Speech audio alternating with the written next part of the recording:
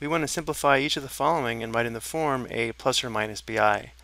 In our first problem, we're subtracting two complex numbers, so what we'll do is clear the parentheses and combine like terms, treating the I like any other variable.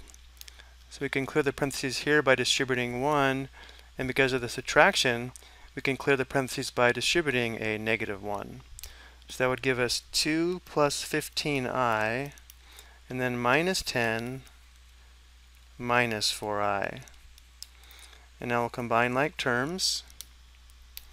Notice 2 minus 10 is equal to negative 8, and 15i minus 4i equals 11i, so we have plus 11i. Notice how we have found the difference, and it is in the form of a plus or minus bi. So the difference is negative 8 plus 11i. Next we have 13i times the quantity 3 plus 5i.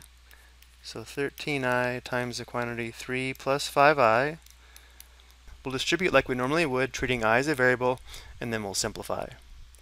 So we'd have 13i times 3 plus 13i times 5i.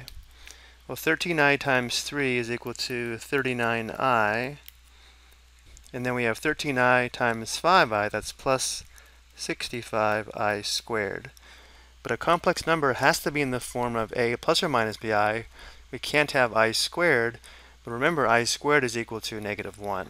So we have 39i plus 65 times negative 1, which is equal to 39i minus 65, but we should write it in the form of a plus or minus bi, where the real number is first and the imaginary number is second.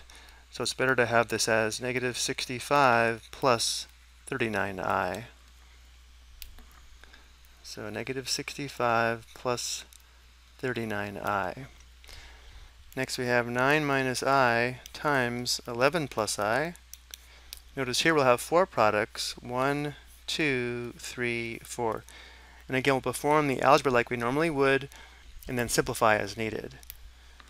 So we have 9 times 11, that's 99, plus 9 times I, that's plus 9i, and then negative I times 11, that's minus 11i, and then finally we have negative I times I, that'd be negative I squared. Now we want to simplify. We have 99,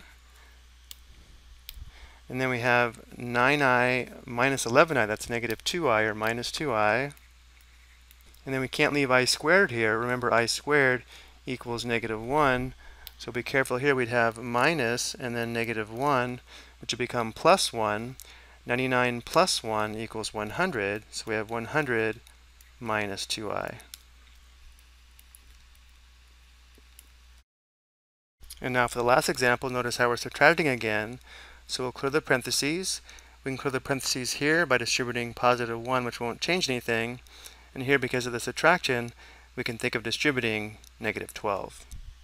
So we'd have 8 plus I, and then negative 12 times 14 is equal to negative 168. So we have minus 168. And then negative 12 times 7i, that would be negative 84i or minus 84i.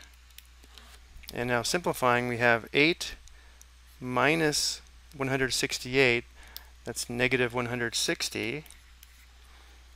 And then we have I or 1i minus 84i, which would be negative 83i or minus 83i. So we have negative 160 minus 83i. I hope you found this helpful.